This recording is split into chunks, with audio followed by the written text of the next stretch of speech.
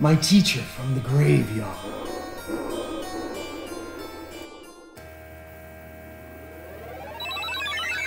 Today is the first day of school for Clay.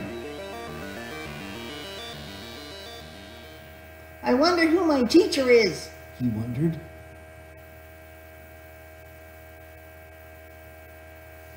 I heard that Mr. Ed has pimples all over his face. Clay said to Dallin.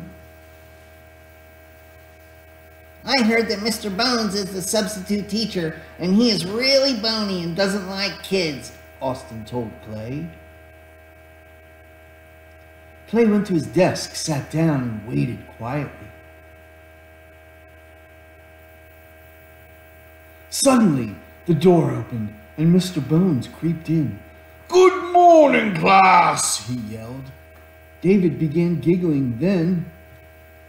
Mr. Bones took David's head off and slam-dunked it into the toilet.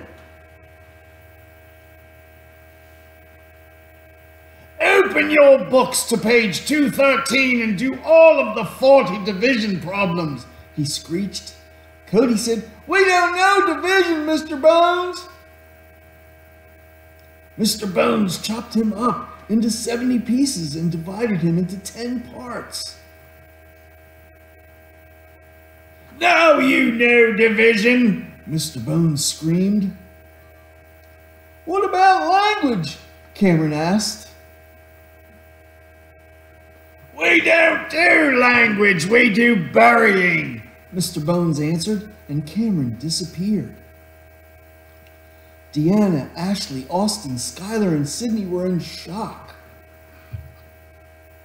Skylar blew a bubble with her gum.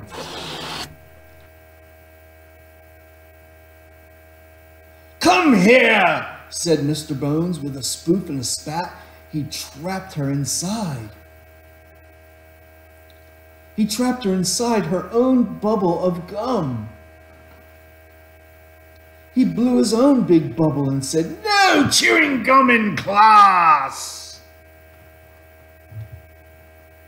The bell rang, and the entire class was excused for recess. James went down the slide first.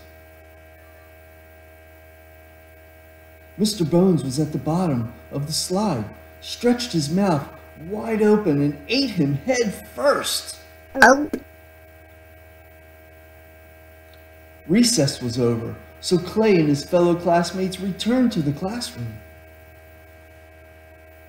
Mr. Bones took roll. David is in the toilet.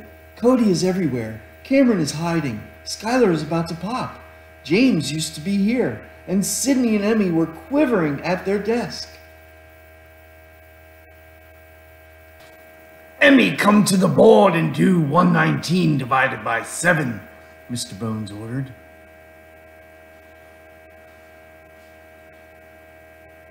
Problem was, Emmy didn't know division. Mr. Bones sent her back to her desk and called upon Clay to do the problem. Bang, boom, pop! Suddenly Clay heard a bang. He woke up and realized that he had been dreaming. It was all a terrible nightmare.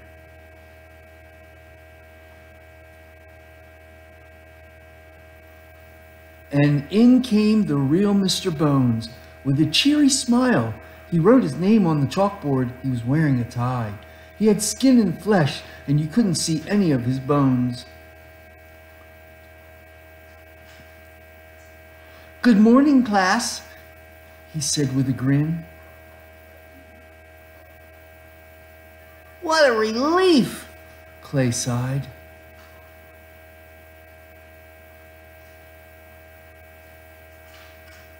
The end.